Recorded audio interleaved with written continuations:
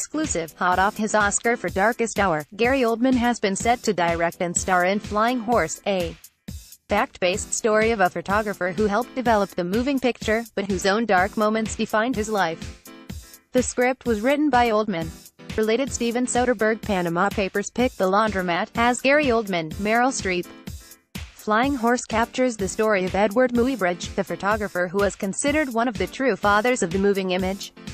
In 1872, Muybridge was living the life as a successful photographer, contracted by the former governor of California to capture a horse in motion.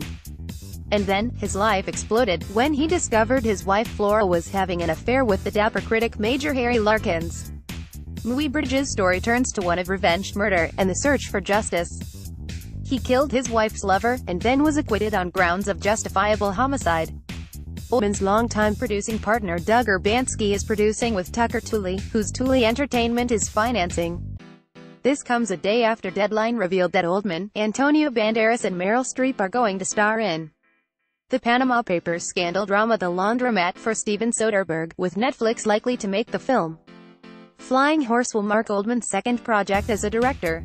His first was Nil by Mouth, which opened the Cannes Film Festival in 1997 and was honored with 11 BAFTA nominations, winning Best British Film for Oldman, Urbanski and Best Screenplay for Oldman. This project has been a passion of Gary's for some time, and I am thrilled to reunite with him to bring this compelling story to the big screen, said Tooley.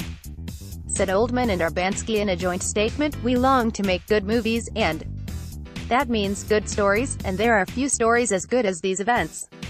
Launching the first feature from our newly formed production company, Flying Studios, with Tucker makes the entire thing very special for us.